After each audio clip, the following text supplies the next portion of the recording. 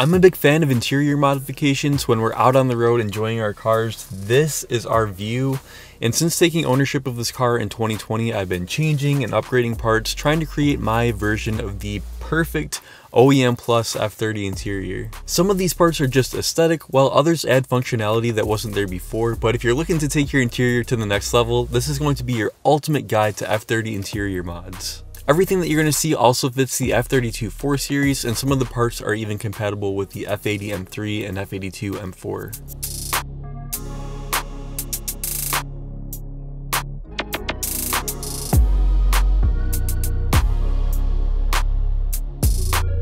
In stock form, the F30 interior was somewhat underwhelming. In fact, a lot of people even thought it was a step backwards from the E90 interior. But luckily, BMW makes a really nice trim kit for this car that really elevates the look and feel of the interior. It adds textures like dry carbon fiber and Alcantara, and it really makes the car feel more premium inside. The main trim kit includes the dashboard trim, the center console, and then the door handles. Now the kit fits both the 3 and the 4 Series, but of course the 3 Series will have the handles for the rear doors as well. Sold separately are the automatic shift knob, the gear selector base plate, and the parking brake handle. Now these parts are not cheap, but being genuine BMW, the fit and the quality is exceptional. Note that these pieces are not just veneers or stickers, these completely replace your original trim, clips and all, and best of all, the installation is super easy and requires nothing more than a set of interior pry tools.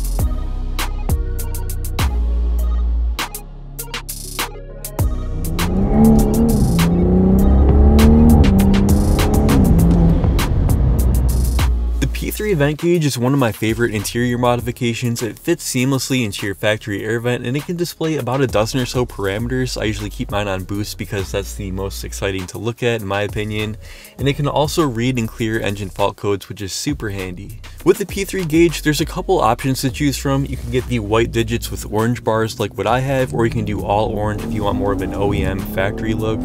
You can also buy the screen just by itself and install it into your existing vent, or you can purchase it pre-installed in an OEM air vent.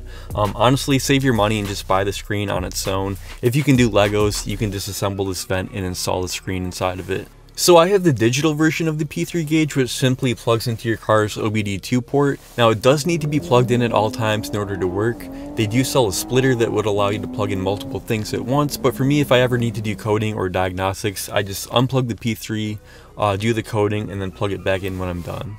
And by the way, these aren't just for BMWs. This company, P3 Gauges, makes these for most popular enthusiast cars.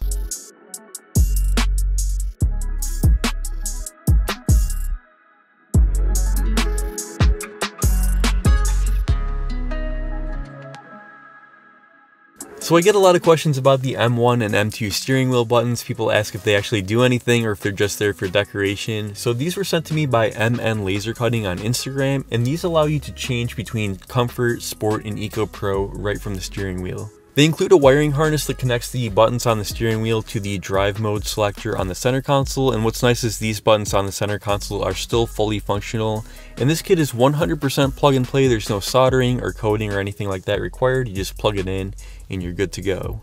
I think it's a clever use of the space on the wheel that otherwise just has these blank dummy buttons. Now note that these are only compatible with the M Sport wheel and only on cars that don't have adaptive cruise control.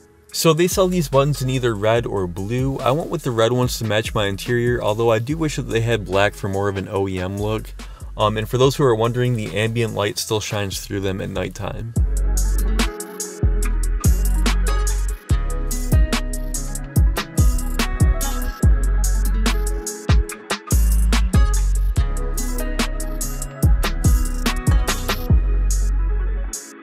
A recent addition to my 340i interior are these magnetic paddle shifters by JQ Works and Mad Trace. Now apparently these have been popular for racing simulations for some time, and now they're available for real cars. As you pull the paddle back to shift gears, the magnet snaps and you get that satisfying click. Unlike the stock paddles which just use a rubber membrane. While it doesn't quite compare to shifting gears in a manual car, it does make for a more tactile driving experience compared to the stock paddles. The paddles are available in either matte carbon fiber or aluminum for a small upcharge. Now originally I went with the matte carbon, and I mentioned in my installation video that I wish that I had got the aluminum to brighten up the interior, and JQ Works was nice enough to reach out to me on Instagram and they sent me a pair. and the aluminum ones are actually more three-dimensional, and I think that they're a little bit better looking, and the cold feel of the real metal really just oozes quality. The installation is pretty straightforward, and I think that anyone can install these in about 30 minutes. The hardest part was actually unplugging the old paddles because the harnesses are kind of tight.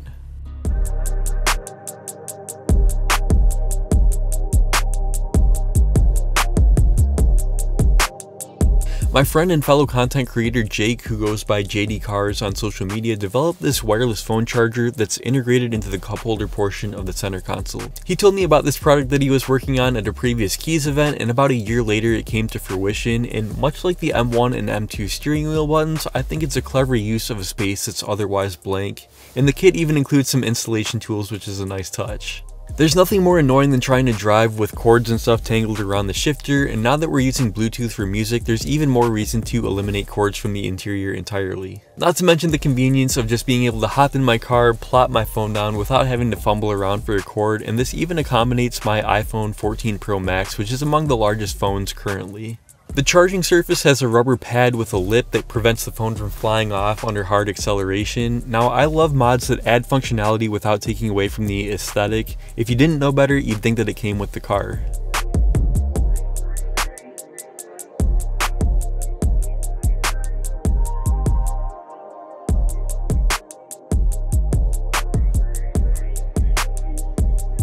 The digital gauge cluster, known internally as 6WB, was the top-of-the-line gauge cluster offered at the very end of F30's production cycle.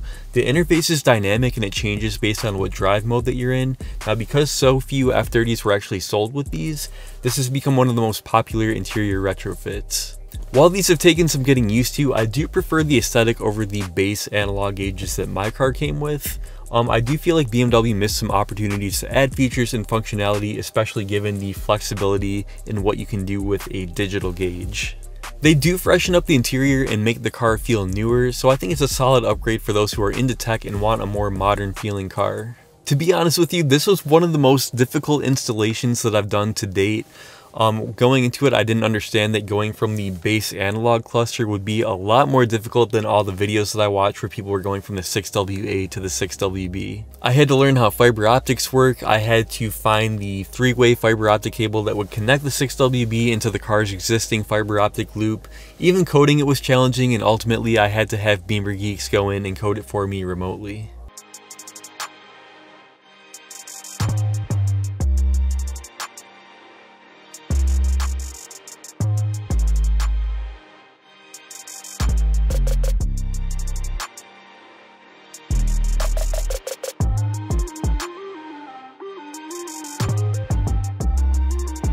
And finally, the centerpiece, the crown jewel, if you will, the Genuine BMW race display steering wheel. This wheel is considered by many to be the holy grail of genuine BMW accessories, and like the name implies, there's a little display at the top that can show a variety of different parameters.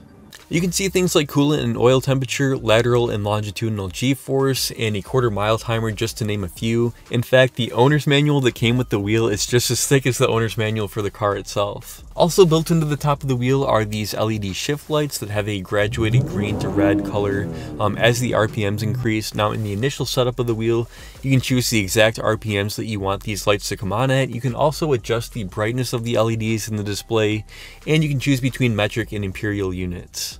The wheel itself is wrapped in Alcantara with this contrasting M-colored stitching. Now, the actual display is kind of low resolution, but it gets the job done.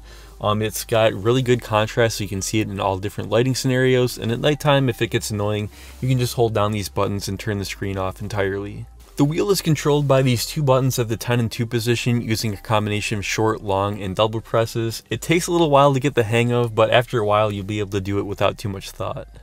It's cool to me not only that this wheel even exists, but the fact that it's a genuine BMW part. I think it says something about BMW's understanding of their customer base. Now, the installation of this thing was pretty tedious. Even though there's no coding required, you're going to be repinning wires inside the steering column, repinning wires inside the footwell module, which takes some time and patience. If even one wire is installed incorrectly, the whole thing won't work. So I would say that this is an intermediate to advanced install, although if you follow my step-by-step instructions, I think you'll have no problem doing this one at home. Alright, links are down below. You guys already know what to do, and I am so ready for some warm weather so we can start shooting more content outside, or even to be able to come out here in the garage and be able able to just film right away without having to wait an hour for the garage to warm up.